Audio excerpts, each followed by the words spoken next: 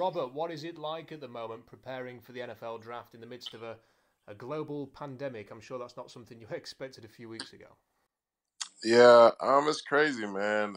It's like everything's so different. The world's in a crazy spot right now, so it sucks. But you got to try to find a way around it and get better. Try to get better anyway. How is it? Is it impacting you at all? Is it impacting the way that you can work out and do things, the usual kind of things that I guess a football player would do at this time of year? Yeah, man. Just like they shut down all the gyms, and then they shut down all the gyms, and like you go to a park and they come kick you out the park. So everything's pretty much on lockdown, man. So it affects you, but like I try to go early so I can get it in, and and then get out. So.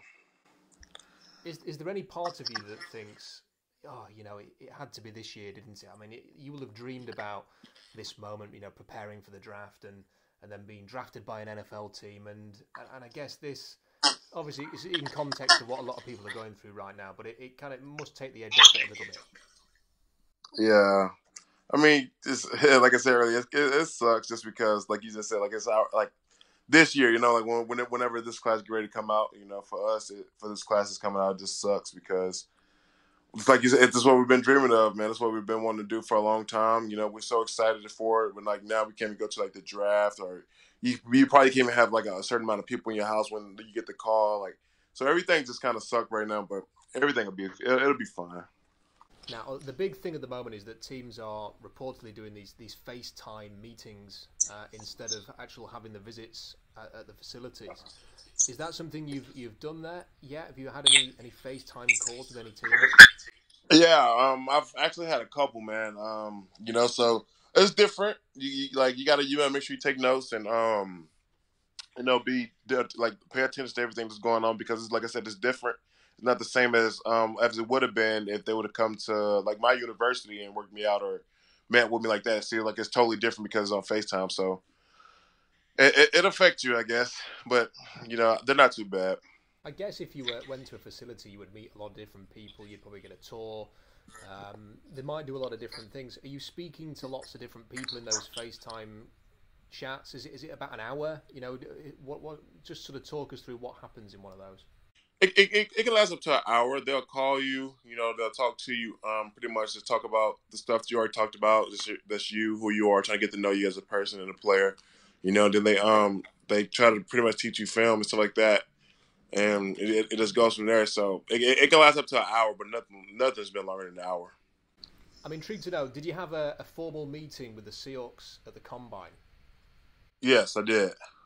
I've just got a feeling that they'll love your style of play, and would you fancy that, blocking for Russell Wilson one day?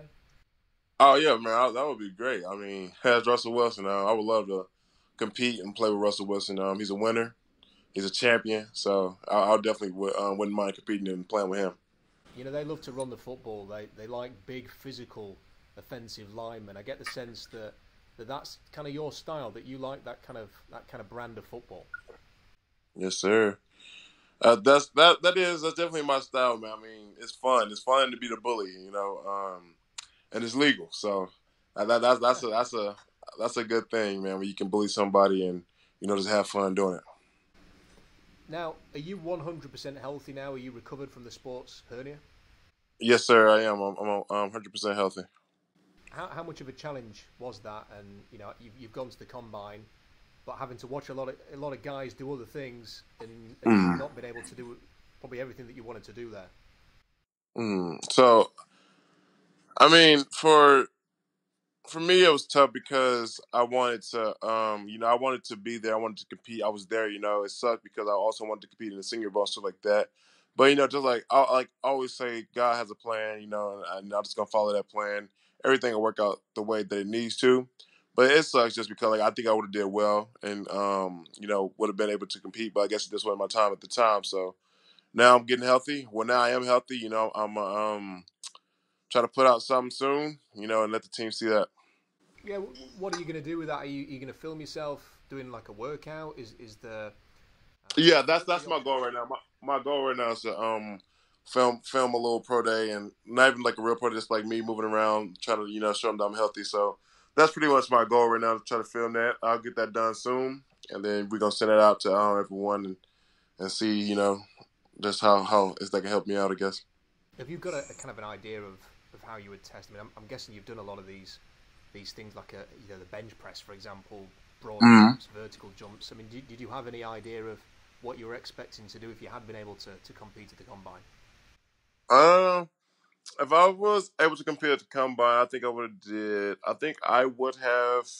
This is me guessing. I don't know because I didn't do it, but I think I would have at least done 25 plus reps on the bench. Um, I think I would have got like a 30 something inch vertical. Wouldn't be nothing crazy probably, but like a 30 something inch vertical.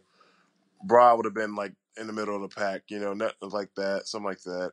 I would have ran. I think honestly, I think I would have ran if I was able to compete healthy. I think I would have ran like a 4.9, 5 flat. That would have been my.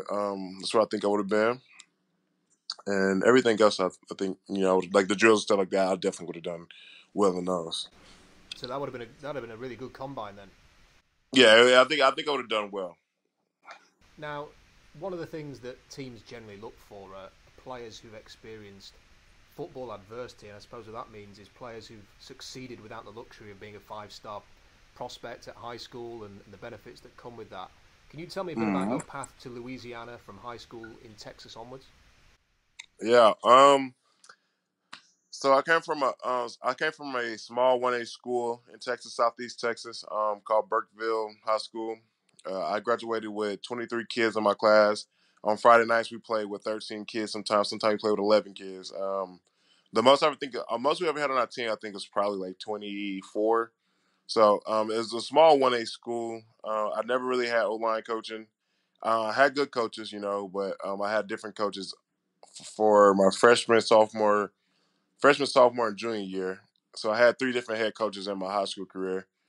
Um, I played other sports, but like I said, it was small school, and everything went well. I mean, I found a way. I end up getting a scholarship to Louisiana-Lafayette, and I made the best of it. So that's what matters. If you had, so you say like 11 or 13 players, you must have played multiple positions then, presumably.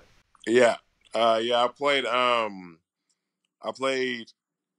I mean, I played both sides of the ball. I played my freshman year, sophomore year, and the beginning of my junior year, I was actually playing like tight end and defense end, and then I moved to right tackle the back end of my junior year, and then I stayed there the next 2 years. But I still played defense as well.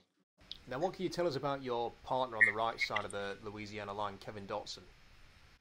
Kevin Dawson is absolute animal, a beast.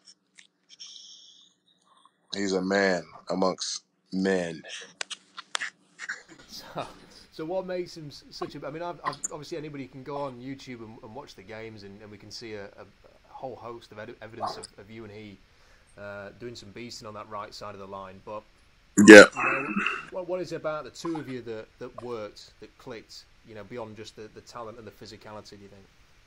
Me and Dot, we've been roommates since like we stepped foot on campus. So like we've been roommates, and I think that we just talked about it. We had a plan. We always, communicated. We never even had a real argument, or anything like that. Like so, we always been like with each other, have each other's back. So that relationship between us is just really good. So we take it to the football field, and we know exactly how to play together.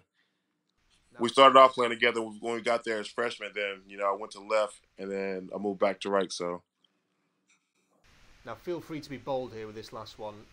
What are teams going to get from Robert Hunt, and what are you going to achieve in your NFL career? teams are going to get from Robert Hunt a guy that is going to lock down any position, any position from left tackle to right tackle besides center, for the next, I'll say, 8 to 10 years, and I think I'll do it very well. Um, I can say that right now in my young career, I think I will be a Pro Bowler. I think I'll put the work in. I think I'll be. I think I'll have a really good NFL career. Well, Robert, it's been a pleasure speaking to you, man, and the best of luck with everything. I hope to see you in Seattle. I don't know if you like cold weather or not, but as a Seahawks fan, I hope to see you. I hope to see you in CenturyLink in the future. Oh man, thank you.